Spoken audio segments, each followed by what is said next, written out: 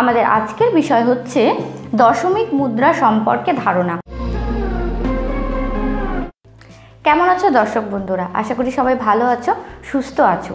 বন্ধুরা, আজকে আমরা আমাদের ভিডিওতে আলোচনা করব আরও একটা অঙ্ক শিখির নতুন অধ্যায়। আজকে আমরা জানব মুদ্রা অর্থাৎ টাকা পয়সা সম্পর্কিত কিছু অঙ্ক।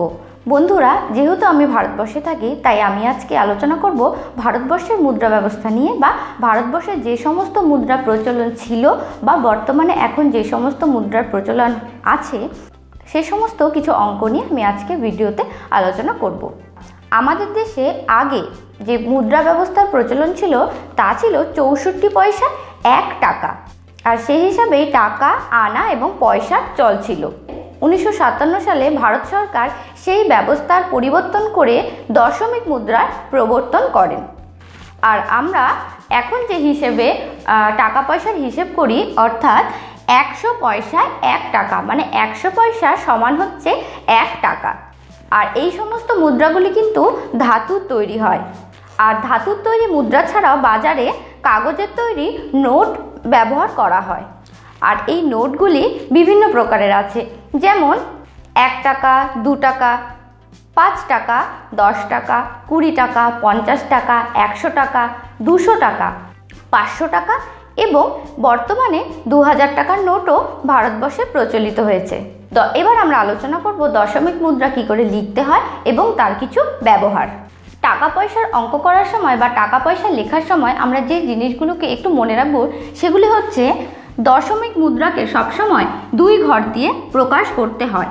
1 থেকে 9 পর্যন্ত লিখতে হলে আগে শূন্য বসিয়ে নিতে হয়। সংক্ষেপে টাকাকে টা আকারে টা এবং পয়সাকে প লিখতে হয়। আমি আরও একবার পড়ছি বন্ধুরা, একটু মন দিয়ে শুনবে। দশমিক মুদ্রাকে সবসময় 2 ঘর দিয়ে প্রকাশ করতে হয়। 1 থেকে 9 পর্যন্ত লিখতে হলে আগে শূন্য বসিয়ে নিতে হবে।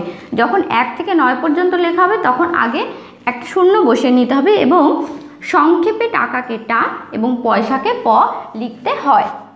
এখন দেখব আমরা বন্ধুরা যে 1 থেকে 9 পর্যন্ত দশমিক মুদ্রা বা পয়সা লেখার পদ্ধতি। কারণ 1 থেকে 9 পর্যন্ত পয়সাকে আমরা কি করে লিখব।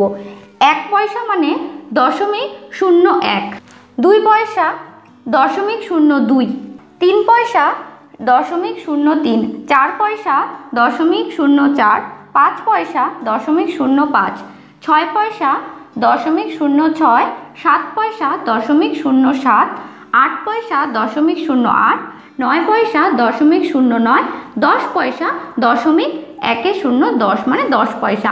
আমি আগেই বললাম তোমাদেরকে, কারণ পয়সার ঘর সবসময় 2 অঙ্কে লিখতে হবে। যদি ফাঁকা থাকে তাহলে তার আগে কি করতে হবে, 1 থেকে 9 পর্যন্ত সংখ্যার আগে অবশ্যই শূন্য বসিয়ে নিতে হবে। এখন আমরা শিখব টাকা ও পয়সা কিভাবে লিখতে হয়। একসাথে টাকা পয়সাকে আমরা কি করে লিখব।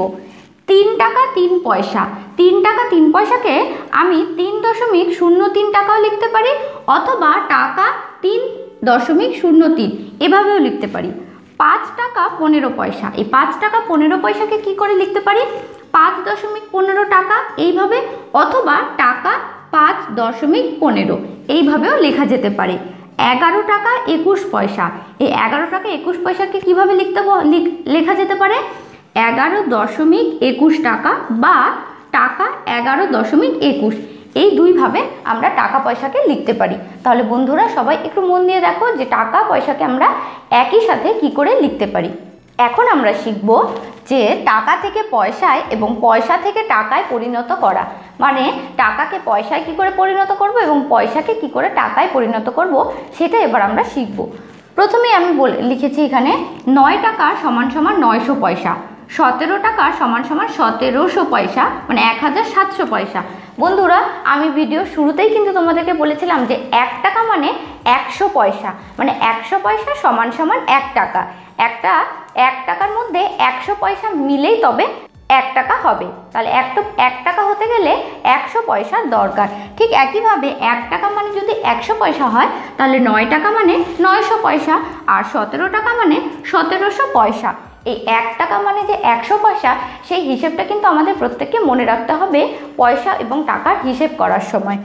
এবার আমরা কি জানব, টাকা ও পয়সাকে পয়সায় পরিণত করতে হলে মাঝের দশমিক বিন্দুটিকে তুলে দিলেই তা পয়সায় পরিণত হবে।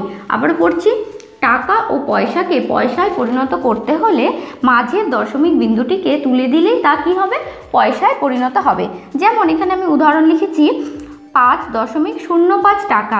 এই 5.05 টাকাকে যদি আমরা মাঝখান থেকে এই দশমিকটিকে তুলে দিই তাহলে এটা কত হবে, 505 পয়সা। মানে এই দশমিক তুলে দিলেই সেটা পয়সায় পরিণত হবে। 25.15 টাকা, 25.15 টাকাকে যদি আমরা তুলে দিই তাহলে টোটাল সম্পূর্ণটা কত আসলো, 25 মানে 2515 পয়সা। এটাই হবে টাকা থেকে পয়সায় পরিণত করা। খুবই সহজ, একটু মনে রাখলে কিন্তু দেখবে আর কোনো রকম অসুবিধা থাকবে না।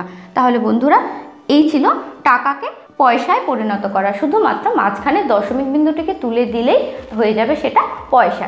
এখন আমরা শিখব যে পয়সাকে কি করে টাকায় পরিণত করতে হয়। আমরা আগে শিখলাম যে টাকাকে কি করে পয়সায় পরিণত করতে হয়, এবার আমরা শিখব যে পয়সাকে কি করে টাকায় পরিণত করতে হয়। পয়সাকে টাকায় পরিণত করতে হলে পয়সার অঙ্কের ডান দিক থেকে 2 ঘর গুণে তারপর দশমিক বিন্দু বসালেই হবে। একদমই সহজ। কি করতে হবে, এখানে যেরকম আছে উদাহরণে 221 পয়সা, এই 221 পয়সাকে টাকায় পরিণত করতে হলে অঙ্কের কোন দিক থেকে, অঙ্কের ডান দিক থেকে 2 ঘর গুণে, মানে 1 2 ঘর গুণে মাঝখানে একটা দশমিক, 1 2 এই 2 ঘর গুণে মাঝখানে দশমিক বসিয়ে দিলে সেটা টাকায় পরিণত হলো। অর্থাৎ এখানে 2.21 টাকা মানে 2 টাকা 21 পয়সা। ঠিক একইভাবে যদি আমি আরেকটি লিখি যে 475 পয়সা, না আমি একটা বড় সংখ্যায় লিখছি, আমি একটা 4 অঙ্কের সংখ্যায় লিখছি 127 পয়সা। একে যদি এখন আমরা টাকায় পরিণত করি তাহলে কি করতে হবে, ডান দিক থেকে 2 ঘর গুণে মানে 1 2 কত হবে, 7 2.01 এত টাকা, অর্থাৎ 10 টাকা 27 পয়সা। তাহলে বন্ধুরা টাকাকে পয়সায় পরিণত করাটাও যেমন খুব সহজ, ঠিক একইভাবে পয়সাকে টাকায় পরিণত করাটাও কিন্তু অনেকটাই সহজ। তাহলে এবার আমরা এমন একটা জিনিস শিখব যেটা হয়তো যে সমস্ত পয়সা বা মুদ্রার ব্যবহার হয়তো এখন নেই, কিন্তু সেই হিসেবটা কিন্তু আমাদের জানতে হবে। কারণ সেই হিসেব যদি আমরা না জানি তাহলে আমরা বেশি অঙ্কের টাকা বা পয়সার মূল্যায়ন করতে পারবো না। তাহলে বন্ধুরা আমি পড়ছি, তোমরা একটু মন দিয়ে কিন্তু শুনবে বা লক্ষ্য করবে।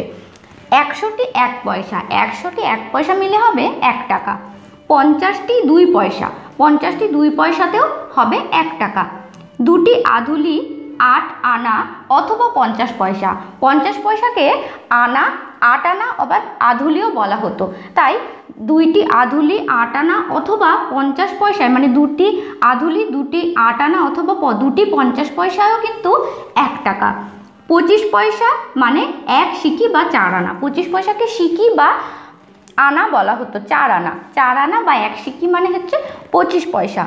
4টি সিকি বা 4টি আনা বা 4টি 25 পয়সাও কিন্তু 1 টাকা। 5টি 20 পয়সা, 5টি 20 পয়সা সমান সমান 1 টাকা, 5টি 20 পয়সা মিলেও 1 টাকা। 10টি 10 পয়সা সমান সমান 1 টাকা, 10টি 10 পয়সাও কিন্তু 1 টাকার সমান। 20টি 5 পয়সা মানেও 1 টাকা, 20টি 5 পয়সা মিলেও 1 টাকা হয়। প্রিয় দর্শক বন্ধুরা, এতক্ষণ পর্যন্ত আমরা টাকা পয়সা সম্পর্কে যা যা শিখলাম সেটারই একটা ছোট্ট অনুশীলনী এবার আমি আলোচনা করব। এখানে আমি প্রথমে লিখেছি 1 টাকায় কত পয়সা, এবার তার উত্তরটা আমাদেরকে লিখতে হবে। 1 টাকায় কত পয়সা, উত্তর হবে 1 টাকায় 100 পয়সা। আমি সংখ্যাতেই লিখলাম, কথায় না লিখে। কত পয়সায় 1 আধুলি, 1 আধুলি মানে কত পয়সা, উত্তর হবে 50 পয়সায় 1 আধুলি। পরের প্রশ্ন কি আছে, 1 টাকায় কয়টি সিকি, আমি আগে বলেছি, এবার তোমরা একটু মনে করে বলো তো 1 টাকাতে কয়টা সিকি আছে।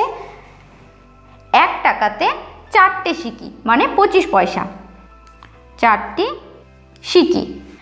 তারপরের প্রশ্ন আছে 1 টাকায় কয়টি 20 পয়সা, কতটি 20 পয়সায় 1 টাকা হয়। বন্ধুরা খুবই সহজ, উত্তর 5টি, 5টি 20 পয়সায় 1 টাকা। পরের প্রশ্ন আছে কয়টি 10 পয়সায় 1 টাকা, 1 টাকা হওয়ার জন্য কয়টি 10 পয়সা দরকার, তাহলে তার উত্তরও একেবারেই সোজা 10টি। 10টি 10 পয়সায় 1 টাকা। বন্ধুরা আমি আবারও পড়ছি, তোমরা একটু উত্তরগুলো মনে রাখবে। 1 টাকায় কত পয়সা? 100 পয়সা। 100 পয়সায় 1 টাকা। কত পয়সায় 1 আধুলি? 50 পয়সায় 1 আধুলি। 1 টাকায় কয়টি সিকি? 4টি সিকি। 1 টাকাতে কয়টি সিকি থাকে? 4টি সিকি। 1 টাকায় কয়টি 20 পয়সা? 5টি 20 পয়সা। মানে 1 টাকাতে কয়টি 20 পয়সা? 5টি। কয়টি 10 পয়সায় 1 টাকা? 10টি 10 পয়সায় 1 টাকা। আজকের ভিডিও এই পর্যন্তই। বন্ধুরা যদি ভিডিওটি ভালো লাগে তাহলে অবশ্যই লাইক করতে হবে, আর তার সাথে সাথে শেয়ার করতে হবে। আর শেয়ার করার সাথে সাথে জানাতে হবে তোমাদের মতামত কমেন্টের মাধ্যমে, কারণ তোমরা কী ধরনের ভিডিও দেখতে চাও এবং কী ধরনের ভিডিও পছন্দ করো সেটা আমাদের জানা খুবই জরুরি। আর যে সমস্ত বন্ধুরা আজকে আমাকে প্রথম দেখছো তারা অবশ্যই সাবস্ক্রাইব করবে আমাদের এই চ্যানেলটিকে এইরকমই নতুন নতুন ভিডিওর জন্য। আর তার সাথে সাথে থাকা পাশে যে বেল বাটনটি আছে সেটিকে প্রেস করতে ভুলে যাবে না, কারণ সেই বাটনটি প্রেস করলে সবার আগে নোটিফিকেশান চলে যাবে তোমাদের কাছে। তাহলে বন্ধুরা পরের ভিডিওতে আবার কোনো নতুন বিষয় নিয়ে চলে আসবো তোমাদের সাথে এইভাবেই দেখা করতে। সেই পর্যন্ত সবাই ভালো থাকবে, সুস্থ থাকবে। পরের ভিডিওতে অবশ্যই দেখা হবে। ধন্যবাদ।